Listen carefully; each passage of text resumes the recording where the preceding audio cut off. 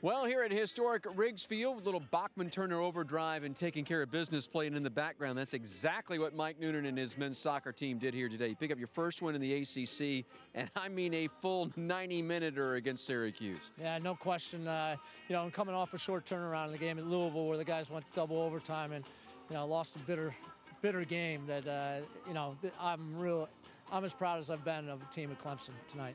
Well, I know that even coming off that win at Louisville, you felt like your guys played well there, and it seemed like it carried a little bit of that momentum over here to this one.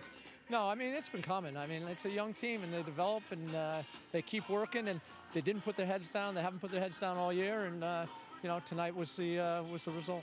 All right, 2 first-half goals for you. Robinson draws the PK for you. Dietrich was a really good kick there, and then Robinson's goal that put you up 2-0 was magnificent.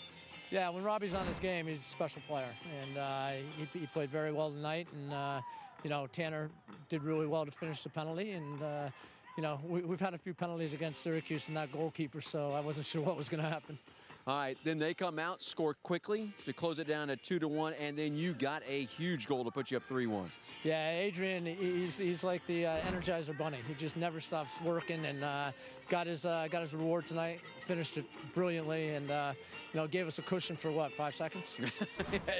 They came by and answered, but then your club, they battled, and that's they showed some grit, they showed some moxie. Yeah, if you go into the locker room right now, the last point on the board was out-grit them. And I'll thank Coach Brownell for that one. Well, you borrowed it from Brad, and it showed up. Great win for your ball club. Thanks, Don. All right, so the Tigers victorious 3-2 over Syracuse here at historic Riggs Field tonight.